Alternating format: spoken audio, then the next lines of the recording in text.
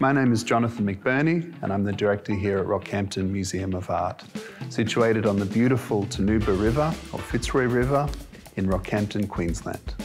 Visitors can expect a range of exhibitions to see in the main gallery spaces, the collection space, as well as several specialty spaces such as the vitrine room, the atrium and the collection study room.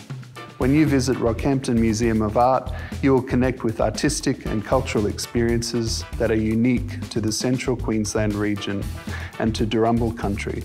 This socially inclusive, educational and digitally entrepreneurial gallery is a catalyst for the Rockhampton CBD revitalisation. The Hummingbird Cafe is a great place to meet up for a meal or a coffee and catch up before or after you visit. I would like to invite you to come and explore Rockhampton Museum of Art and our beautiful region.